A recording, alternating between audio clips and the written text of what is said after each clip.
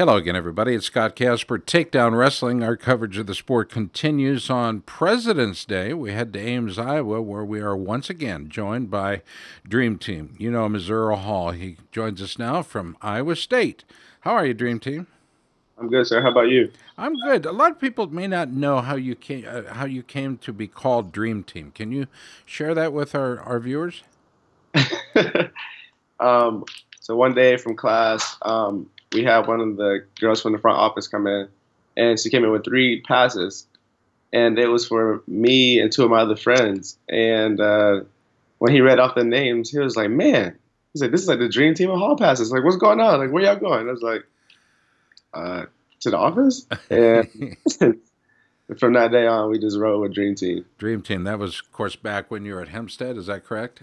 Yes, sir. Back in And Homestead. Homestead, not Hempstead, Homestead, and that's where really it all started for you. The oldest of nine kids.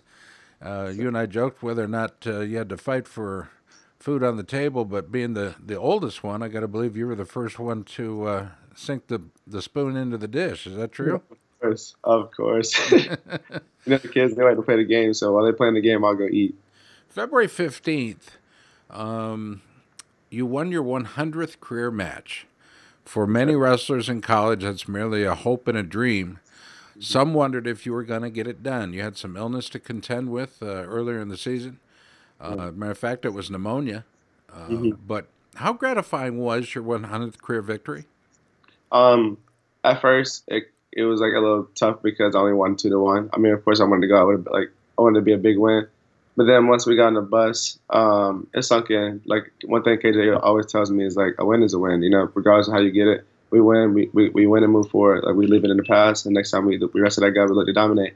But when I got to the hotel, or on the bus, actually, like once I got away from everything and I just sat there by myself, it was just like I did it. Like 100 wins. Like I feel like that's one thing I kept on my mind the whole time. Every time I wrestle a lot in those past couple of weeks with UNI, Oklahoma, and Oklahoma State. I just kept thinking 100 wins, 100 wins. I kind of feel like I was holding myself back.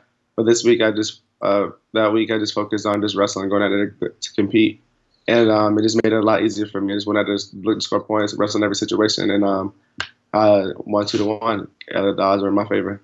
So talk to us about, and by the way, congratulations. What an accomplishment. 100 career victories, now sitting actually at 101 at 23 years old. Are you ready to graduate? Oh, definitely, definitely. I'm ready to be done with school. I'm just ready to get out into life, either start teaching or just well, of course, I want to continue to wrestle, chase this next Olympic cycle. But where I'll be exactly, I'm not exactly sure. I think I'm gonna wait till after the season, have a talk with Angel, and to see where I'm headed. Angel Escobedo is the man you're referring to, and a fine competitor, Mhm. and turning out to be a pretty decent coach, isn't he? No doubt, no doubt. I mean, Angel's like a blessing in disguise. I really wasn't expecting him to come out here. I had Troy at first, and then Troy, I really felt like Troy did a good job helping me get on the podium. It's like a lot of the little things that he did to get me ready for NCAA's at the tournament, and those little things I did actually got me to the tournament. But so when he left, I was just like, well, like what am I supposed to do now? Like who's my coach? And sure enough, I had Angel, and Angel and I pretty much remember the same style. He's just a left leg lead, and like I really wasn't expecting that he came in as my partner and my training partner and my coach, and it was just like a blessing. I was like, man, this is gonna be crazy because I had him at the Olympic Training Center, but I never really got the chance to roll around with him or anything. But out here, he's just been like a big brother to me, and I love it. And he's been with me every step of the way. And one thing I love about him throughout this whole process, he's just been all for me and all like locked in, regardless of whatever's going on, whatever situation, like the situation that's going on right now out here. He's just been so positive, and it just been helping me get through it all. He's a rock, and he's a dangerous man, too. If you ever think that, oh, now I can beat Angel Escobedo, he could put it on you, can't he? Oh, I'm not sure what it is, but when guys retire and just become coaches, they just get so much better, and it's like I can't even take him down anymore. Like his pressure is unreal. It's just like I guess he that that that that nervousness to compete is just goes out the window. It's like I'm a coach. I done did it before. I done done everything you want to do. So Our guest is Earl Hall. We call him Dream Team for a reason. He's a absolute dream to have on a team. Kevin Jackson has said of you this year, we haven't seen the best of you. We haven't seen you give 100%. He's fully expecting you to do the impossible for many, and that is to win an NCAA championship this year. You took seventh last year, All-America status for sure, but a Big 12 runner-up, seventh place at the Midlands Championship. How much better are you today than you were this time last year? today I'm way more locked in. I'm way more um, like I've been working on like my mental a lot lately. I feel like a lot of guys always say that, and on this level, it's more mental than it is physical. It's like I guess people say 80-20, 80% mental, 20% physical. And that's the one thing I've been working on with Coach Swab lately. He's been talking to me and just doing the right things and just having me focusing on me rather than everything else that's going on. Of course, I sit down with Angel, Kyle, and Meek, so we just sit down and talk about like what things that what do we think about when we wrestle and like what makes us nervous. And honestly, I feel like that's been helping a lot lately to just lay it all out on the table and rather than because I mean we're seniors, so this is our last chance. And like my mom, one thing she's been preaching to me was that like last year was my senior year, and like this year is like this is it for real. And I can't hold back anymore. I can't say, oh, I'll get it back. I'll get it next year. I'll get it next year. Like this is the last time, and like this is like the last team I'll ever be on. So of course you can make junior like world teams and university teams and things like that, but nothing compares to like being a Cyclone or any other college. It was last season, the 2015-2016 season, to be exact, when you became Iowa State's 84th multi-time All-American in program history. Now, just to try to drop the picture here, how rare this is, given the number of athletes that have come through this program, that have competed and won titles and championships and All-America status. You're the 84th in the entire history of this program. You're in rare air right there. Right. I didn't say it that way to rhyme it, but I did want to point it out that that is really rare, and it's quite an honor. I got to believe you feel the same. No doubt, no doubt. I mean, there's just like when you walk into the wrestling room, there's just so much tradition. Like you just see it, you feel it in the room, and like just seeing Mike Moreno, seeing his dad, seeing Kyvan, like just having those guys in the room with me, Trent, Travis, KJ, just having those guys in the room is just like remember what we compete for. Like remember those who came before us. And just recently we had Inky Johnson coming to town, and we had Kyvan asked like what did it mean for him to like wrestle in the when he played football for Tennessee, like what did it mean to wear those school colors. And the main thing he iterated was that like when you wear those school colors, when you go out there, you wear it with pride. Like and like so the people before us laid the foundation, right? And then for us, it's our job to leave it better than how we found it. And since I've been here, that's all I've been trying to do, just working forward, not making any excuses. I mean, if I'm sick, I got to go through it. I know that's one thing about being a wrestler, you got to be tough. And like I like to complain. I don't like to tell people, oh, I'm sick. I feel this. I feel that. I'd rather just fight through it rather than to moan and complain about it. So I feel like being the 84th, being the 37th to get 100 wins, it's a great feeling. You know, like I can't say I'm up there with KO, but it's just it's great to be compared to some of the greatest wrestlers in the history of the sport. I cannot wait to listen. I'm not rushing the season. Don't get me wrong, but I know the difference in folk style and freestyle. Okay, and I know how well you wrestle in freestyle. Yeah. And if in fact we can replicate what we saw in 2012 when you're wrestling at 60 kilos and won became the World Team Trials champ, if in fact we can see you regain that kind of momentum, I suppose is the word. But I would imagine you're as excited about that opportunity as anybody. Oh, no doubt, no doubt. I mean, I know one person I look at right now is James Green.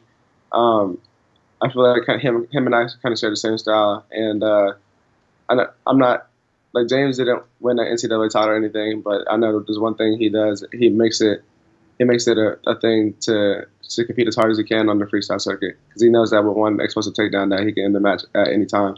His and then of course like Jordan Burroughs as well too. But I look up to James Green. I feel like he's someone like he's around my age. But I know the one thing he always did. He like regardless if he was in the backside or front side of the tournament, he competed with everything he had, and like he just wrestled through every situation. And I feel like that's one like I've been watching him a lot lately. Been watching Nishan Garrett. I just watched the younger guys, and I just try to compete the way they did. And I really feel like it's been helping me in practice and helping me in the matches. So I mean, regardless of the score, I'm just looking. If I come out on top, I'm more than pleased. Is there a match that you would like to get back, one that you didn't win on the college level, that you want back and maybe haven't had a chance to wrestle that guy again? Perhaps you would like to, if in fact you had that opportunity. Is there a guy that you would like to wrestle? Um,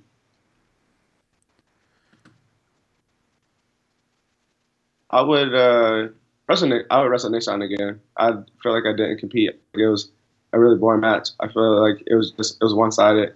Because we wrestled each other when we were younger, and of course I feel like we both gave it our all at one time, and it was a lot of fun. But for me, and I feel like it's like kind of a highly anticipated match with two guys with a similar style. But I went out there, I didn't wrestle like Earl Hall. I wrestled the same way I wrestled against 4 o'clock, and every other time I wrestled in this quarterfinals, like I didn't wrestle a complete match. And but I learned a girl from it. I respect him as a great opponent. Like one of the quickest guys, probably one of the strongest I wrestled throughout the season. And I congratulate him on his national title too. Like before we got on the podium, we both were back there dancing, having a good time, and it was just like I was proud of him and what he accomplished. Your teammates have said you're quite a dancer. How do you answer that charge? Um, no comment. We I'm usually like the life of the party sometimes, but I try to like sit back and let these young guys have it. But I just like to have a good time. Just love to put smiles on people's faces and just be like I'm kind of like a family man out here. So like the big brother, and I just try to implement a good time on everybody. I don't like try to force it or anything like that, but I just love to see people happy. A lot of people have a good time. I just love people. I like to share emotions with people. So if I'm smiling, I'm more than happy. Our Skype interview of the day in the Nike hot seat has been Dream Team. Earl Hall, he's going to be graduating soon. Iowa State will be a look back, a fond memory, I'm sure, for this young man. And there are those on campus. There are your friends and coaches and guidance counselors and people at Iowa State, I'm sure, that have made a difference for you. Who are the people you'd like to recognize? I definitely have to recognize our academic advisor, Nate Thomas. He has done a great job with me. Since he's been here, he has took me above and beyond. I know last semester he was stressing. He thought I wasn't going to pass any of my classes, but I ended up passing like a 2.6. And he was like, "I'm sorry, like I stressed you out." But like the one thing I always told him, I was like, "Since you've been here, I've always had your back." I told you like my thing is to lead him on and off that, and that's what I've done with. That's all I've done. Of course, Kate, bringing me in, I gotta thank him for everything that's done for me. Pretty much took me off the streets. Like I didn't have anywhere to go. Could have been at the Olympic Training Center without an education, sitting there out there wrestling. But KJ came in and swooped me up, and I gotta thank him. I thank his family, thank Robin, his kids. They're like a family to me, and I just love them and appreciate them. Trent and Travis, of course. You know, I love you guys, and thank you for everything you've done for me. Thank you for always being positive with me, giving me a place to stay. Deron Wynn was like a big brother, is like a big brother to me. Whether he's in California, Colorado, wherever, he's always reaching out to me, making sure I'm blocked in and focused. Kevin Gatz and Mike Moreno, even to this day, I still call them captain. A great motivation to me, and I just love having them around. They keep me focused, and the one thing that Mike told me last night was that with all this going on, I gotta focus on me. Like I gotta hold those around me accountable. Don't worry about the outside things. Don't worry about Kevin Dresser. Don't worry about the coaches. Like I know the vibe is off in the dressing room, but just worry about you. Focus on you. Do what you have to do. And I feel like I'm missing some people, but How about we do one broad one to Cyclone Faithful? They've always been in your corner, haven't they? no doubt. Cyclone Nation has been supporting me since I've been here. Like even when I was down and out, they still supported me. They never gave up me. And the one thing that even after the loss, guys will come up to me and be like, Earl, it's exciting to see you wrestle. We just want to see you compete. And I love that. And it inspires me to go in the room, train hard, and of course to continue to open up.